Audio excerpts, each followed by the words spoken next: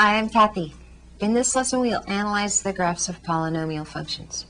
Our specific objectives are cubic functions and other functions of odd degree, quartic functions and other functions of even degree, extrema, end behavior, x-intercepts or real zeros, comprehensive graphs, curve fitting, and polynomial models. Let's start with the definition of a polynomial function. A polynomial function of degree n in the variable x is a function defined by p of x equals a sub n x to the n plus a sub n minus 1 x to the n minus 1, and the pattern continues until we get to a sub 1 x plus a sub 0. Each a sub I is a real number, a sub n specifically is not 0, and n is a whole number. We call a sub n the leading coefficient, and the degree of the polynomial is n. Well, let's look at a specific one, a cubic or third degree polynomial. A third degree polynomial function is called a cubic function. Here's an example of a cubic. P of x equals 3x cubed minus 4x squared plus 5x minus 10. Now the graph of a cubic is going to fit into one of these four pictures. It's either going to be relatively smooth and always decreasing, or always increasing, or perhaps have this behavior or this behavior. And we'll look at ways to determine which of these graphs might fit the function shortly. A fourth degree polynomial is called a quartic function. An example of a quartic is something like f of x equals 5x to the fourth minus 3x plus 12. Now the graph of a quartic is going to fit one of these four pictures. It may be smooth and completely turned upside down or right side up, or it may have this shape. These dashed lines indicate that the behavior is smooth but irregular on this interval. Smooth but irregular behavior occurs on that interval. The things to note are, for this fourth degree polynomial, that at both ends of the polynomial in each of these graphs, the behavior of the function is the same. Let's look at an example. What we want to do here is consider the graphs shown below.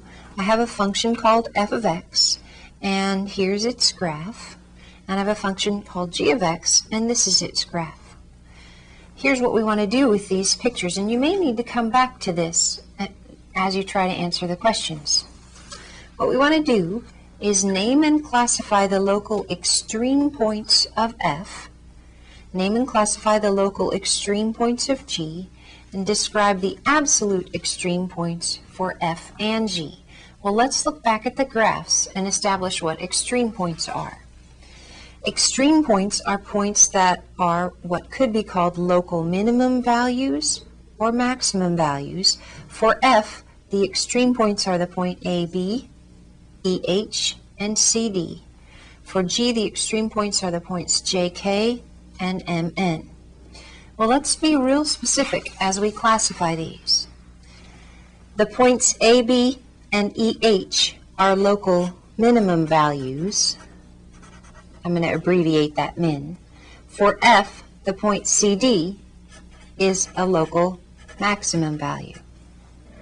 For function g, jk is the local minimum value, and mn is the local maximum value. Now the other thing we want to establish for each of these functions is whether it has and what is the local, or excuse me, absolute minimum. If you look at function f, the absolute minimum value is the point AB. The actual absolute, absolute minimum point is AB. The absolute minimum value is B. Abbreviating, absolute minimum value for function f is B. Now function f has no absolute max, since its range extends to positive infinity. Function g has neither an absolute min or absolute max because its range is from negative infinity to positive infinity. Well, let's continue our analysis of polynomial functions discussing something called end behavior. End behavior of polynomial functions. Suppose that ax to the n is the dominating term of a polynomial function p of odd degree. If a is positive, so odd degree is important to note here. N is an odd number. If a is positive, then as x approaches infinity, this set of symbols means x gets close to infinity, the function p of x approaches infinity. And as x approaches negative infinity, the function approaches negative infinity. In that case, or therefore, the end behavior of the graph is of the type shown in the following figure. And here's a figure that represents that end behavior. The degree of the polynomial is odd, the leading coefficient is positive. Here's x going to positive infinity, the function going to positive infinity. X going to negative infinity, the function going to negative infinity. The set of symbols we use are symbols as I've indicated here. Well, let's continue with this end behavior discussion. If a is less than 0 and n is odd degree, then as x goes to positive infinity, p of x goes to negative infinity. And as x goes to negative infinity, p of x goes to positive infinity. Therefore, the end behavior of the graph is of the type shown. I want to point out again that n is an odd degree polynomial. This time the leading coefficient is negative. The graph's shape is roughly as shown. Remember that this ... indicates smooth but irregular behavior. The symbol for this type of end behavior is as indicated here. Well, let's talk about even degree polynomials in end behavior. Suppose that ax to the n is the dominating term of a polynomial function p of even degree. So now n's an even number.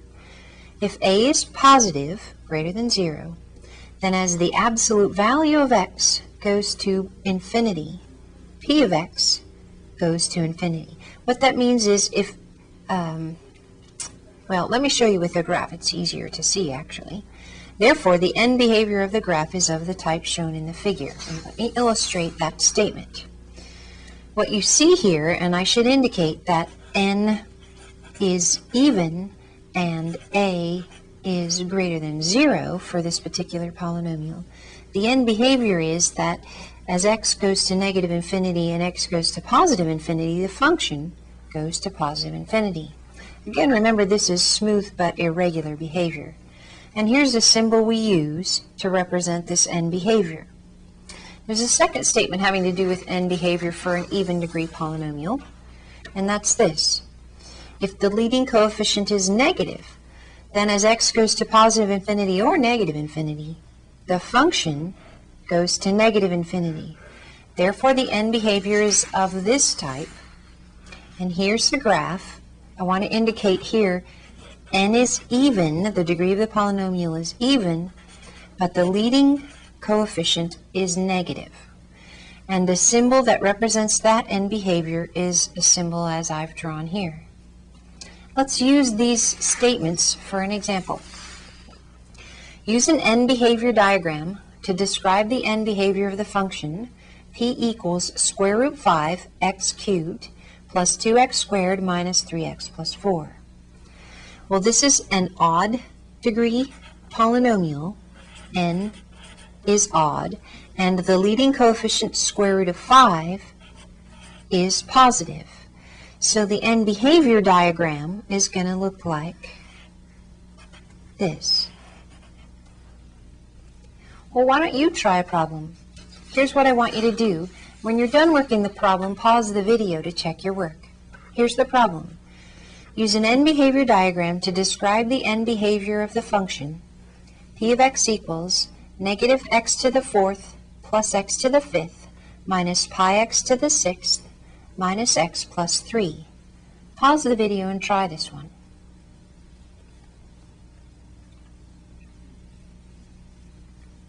Well, let's see how you did. Be careful when you look at this polynomial not to identify negative x to the 4th as the leading coefficient. This is the leading coefficient, the coefficient of highest degree. The degree of this term is 6, so the degree of the polynomial is even. The leading coefficient is negative pi. A is less than 0. With this combination, our end behavior diagram is this. Well, let's continue by talking about x-intercepts of a polynomial function. Number of x-intercepts, or real zeros of a polynomial function. A polynomial function of degree n will have at most n x-intercepts, or real zeros. Let's use this to work at an example.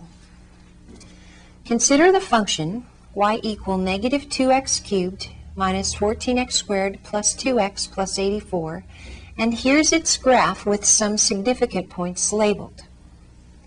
Let's just point out the end behavior, by the way. It's odd degree with a negative leading coefficient, and so the end behavior that we know about fits.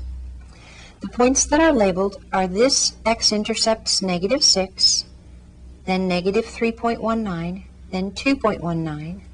The y-intercept is labeled as 84. This point here is a local minimum. Its coordinates are negative 4.72, negative 27.02. The y-intercept is also a local maximum. Its coordinates are 0, 84, although labeled right here as a y-intercept. For this function, here's what we want to do. First of all, we want to determine or write down the domain. Now you need to refer back to the graph, but if you look at the domain, you'll see that the graph extends from negative infinity to positive infinity. We want to determine all local minimum points. Well, there was that one local minimum point at negative 4.72, negative 27.02. Determine all local maximum points and tell if any is an absolute maximum. Well, there was that one local maximum that was also the y-intercept. It's not an absolute maximum since the range of the function was negative infinity to infinity. So let me write down it's not an absolute maximum. Let's continue by writing down the range of the function. If you look back at the graph, you'll see that the range is from negative infinity to infinity. We want to determine all the intercepts. The x-intercepts, there are 3 of them, are the points negative 6, negative 3.19, and 2.19. And there's one y-intercept, I'm going to abbreviate for that, and it was, or is, the point 84. Now I want to give the interval or intervals over which the function is increasing. The function is increasing from its local min to its local max, and we describe that using the x-coordinates from negative 4.72 to 0. That's an interval. We want to give the interval or intervals over which the function is decreasing. Now it's decreasing from negative infinity to the local min, negative 4.72, and from the local max, 0, to positive infinity. Those are the intervals over which the function is decreasing. Well, in this lesson, we've analyzed polynomial functions. Be sure to work lots of exercises from your textbook for practice.